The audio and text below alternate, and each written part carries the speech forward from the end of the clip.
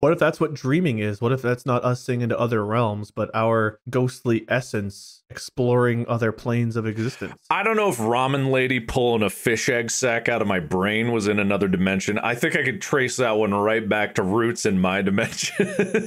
Maybe. They make a lot of assumptions. There are some people that do think like dreams is traveling to other dimensions. I do think that's a fantastical way because that's entirely intrinsic to the mind. Whether or not people think of like the complexity of the mind as being like a entering into another dimension, I think is highly egotistical of the sophistication of our biology. However, that being said, there are certain like quantum interactions that occur in the brain that we don't fully understand. Like there's certain aspects of it where like our sense of smell is based on a different fundamental principle than we thought it was. We thought it was just a purely physical sampling. A chemical goes in your nose, it touches, you know, the sensors and you detect it. But actually it's based on detecting I hesitate to say quantum spin because I'm not sure if it's the quantum spin or electron spin, but it's like literally your receptors are sensitive to the spin of the particles that make up the things you're smelling, and they don't physically touch